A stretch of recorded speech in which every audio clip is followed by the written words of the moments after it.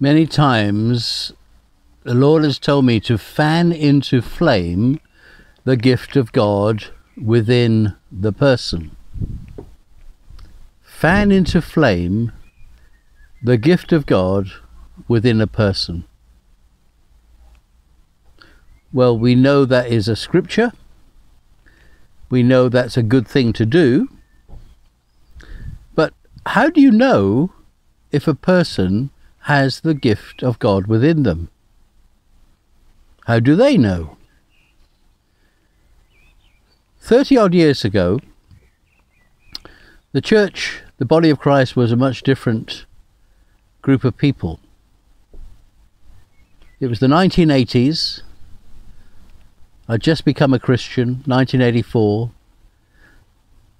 Within a few years, being baptized in the Holy Spirit with the fire of God. It was at an event called Spring Harvest in the UK. It was an annual event. I believe it's still going. But in those days, it was a harvest at every spring. And it was run for 3 weeks in one venue, then 2 venues, then 3 venues in the UK. And the gift of the Holy Spirit was given to whosoever would receive. Once you've received the Holy Spirit, the gift of God within you, there's a fire within you. The fire of the Holy Spirit. The passion of God, the Holy Spirit.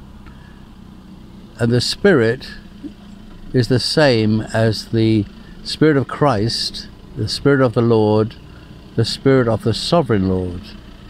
The Holy Spirit is the Spirit of God. And when you let the Holy Spirit in, He is within you.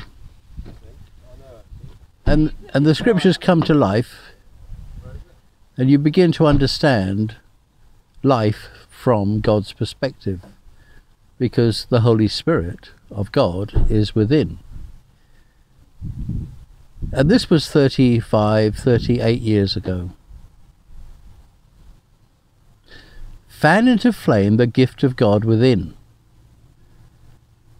One of the first words of knowledge I had and I gave out in a church meeting in the 80s was a very simple picture. And usually it was a picture in 2 frames, as it were.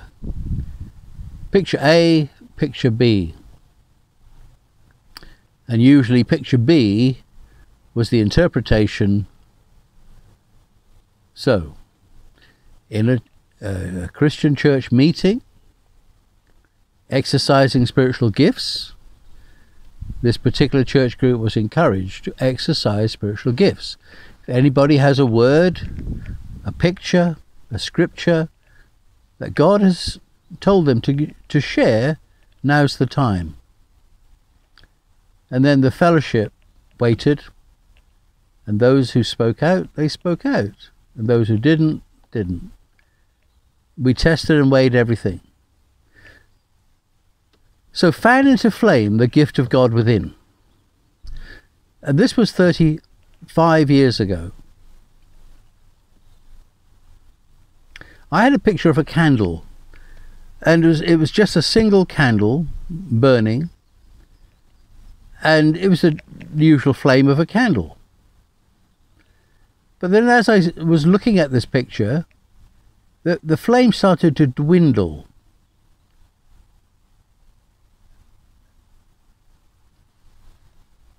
But then as I kept looking at the picture, the flame came back, but brighter than before. And I just gave it out. And I didn't give an interpretation. It was for someone to put the hand up or speak out and say, yes, that was me. And when no one said anything,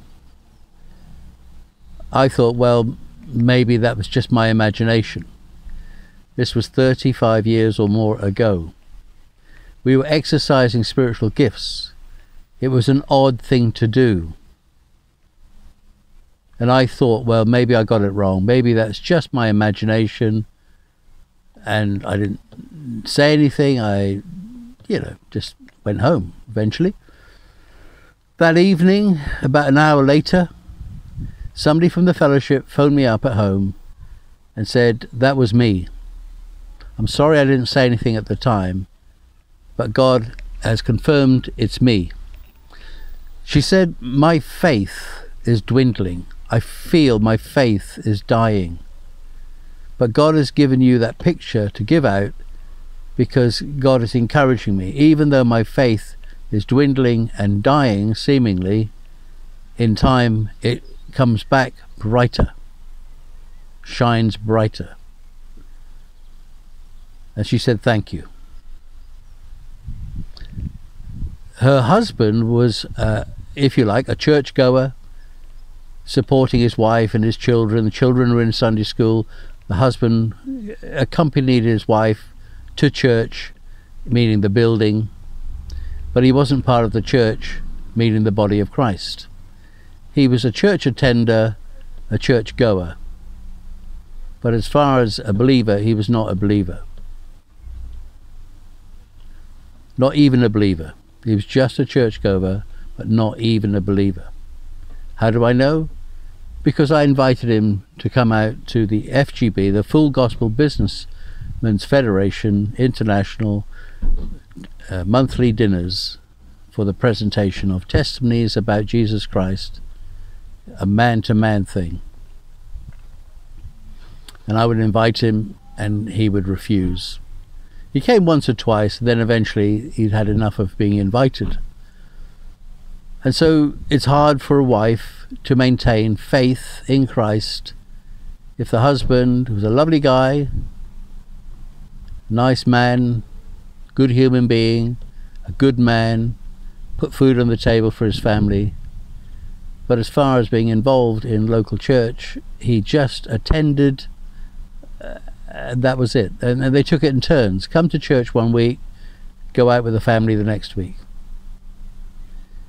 And so her faith was dwindling, dying. But God said, I know where you are, your faith is dwindling, the flame is going out, but in time it will come back brighter, shining brighter. Many years later, a few years later, maybe 4 or 5 years later, maybe less, I met the husband down the city one day, bumped into him, and he had been gloriously saved, set free from the spirits of this world. He and his wife went on to be part of a Christian ministry in the city, Norwich, UK. So not only did her faith come back much brighter, he discovered Christ himself, he received the Holy Spirit, and then between them they became the church, the body of Christ of two, and of course their family are part of their household of faith. So fan into flame the gift of God within those around you. But what about if it's you whose faith is dwindling, dying? Well, humble yourself, seek out a good brother or good sister in Christ, a mature brother, good sister, good brother in Christ, friend in Christ, and ask them to pray for you. And God, who will answer your prayer, he will bring your flame back brighter. This is what God wants from us, faith. When Jesus comes, he says, will I find faith on earth? Christ is looking for faithful activists, people who are active with their faith in Christ, but moving in the spiritual gifts, including faith. Faith is a spiritual gift. There are certain Bible teachers in this world who deny the baptism of the Holy Spirit. They deny the baptism of the Holy Spirit. They deny the spiritual gifts. They deny prophecy is for now. They deny. And they pick and choose bits of the Bible that they allow for spiritual gifts that they approve. But of course, prophecy for those people is a spiritual gift they don't want to have in their life individually, and they don't want people prophesying to them. Prophecy is the spiritual gift to eagerly desire most. This is what the Bible teaches us. This is what the early disciples knew and understood. Eagerly desire Holy Spirit gifts, says Jesus, says the Holy Spirit himself. It's scripture. Eagerly desire Holy Spirit gifts, especially the gift of prophecy. And once you've received the gift of prophecy, which is the Spirit of Christ, the Spirit of the Holy Spirit, to prophesy, you need the other gifts as well. As God apportions the gifts, you can't buy them, you can't sell them. It's God who gives gifts to those that he chooses to give gifts to. And the more you exercise the gifts, the more you receive more of the gifting. There are many churches going wrong, but they've decided they're right. And so if a person is right, you can't put them right because they are already right. And of course they believe that in their rightness, their righteousness, that you are wrong, no matter what you say. And they reject you. They reject you, they reject the message. They won't listen, they won't entertain, they won't listen. They will shut their ears because they don't want to hear what the Holy Spirit is saying. And they might say, well, we don't want to receive from you as an instrument, we want another instrument. And they say to God, I don't want this man to prophesy to me, I want somebody else. But that's part of God speaking to them. Remember the donkey, Balaam's ass. The prophet didn't know there was an angel blocking his way. And eventually the donkey sees the angel and stops. And Balaam, the prophet, starts to beat the donkey because the prophet can't understand why the donkey won't continue the journey. But the donkey has seen an angel standing there blocking the way. And the donkey speaks, what have I done to you that you should beat me like this? Have I ever done this before? And then his eyes are open and he sees the angel. God's angels are God's angels, messengers from the very throne room of God, descending and ascending. We are not angels. We are human beings, spiritual human beings. Again, the Bible will tell you that we are like angels. We are messengers like angels, like aliens in this foreign land of this world. And it truly is becoming a more perverse, wicked, depraved, lost generation. They go about their business as if everything is okay. Jesus said it, as in the days of Noah. They'll be eating and drinking, and the end shall come. This is the 14th of May, 2022. This is the same message, if you like, 38 years ago. The message hasn't changed. Every generation, there are depraved, wicked, evil, perverse living people. And then there are the righteous people of God. There's only two kingdoms, light and darkness, truth and lies. But you know all this. You are believers in Christ, but some of you are mature in these things. You understand. And I've seen the gap between the two kingdoms as increasing year by year, day by day. 1,989 years ago, the first day of Pentecost, the group of disciples went out. Peter preached that first sermon in the power of the Holy Spirit, and 3,000 households were added to the church, the body of Christ, on that first day of Pentecost, 1,989 years ago. If you multiply that by 365, then you get this figure that every day this society, this world, is moving further away from that first day of Pentecost, when the Holy Spirit was poured out on all flesh. Young men, young and old, men and women were prophesying, dreaming dreams, having visions. Where's the church today? The church is broken up into 50,000 plus voices, and society sees the church as irrelevant. They won't go to church on a Sunday or any day. Maybe they'll go to a church coffee morning and give some money to charity, and they feel they've done their bit. But many people sitting in church cafes every day of the week, giving them money, buying food, eating and drinking. Many of those are just churchgoers. They believe their goodness is enough to get them into heaven. I gave to charity, I did this, I did that. But we know the gift of God is given. You cannot buy the gift of God. You cannot buy the blood of Jesus. You cannot buy the Holy Spirit. You cannot buy God. God is sovereign over all. Father, your children, Jesus, your disciples, Holy Spirit, your vessels.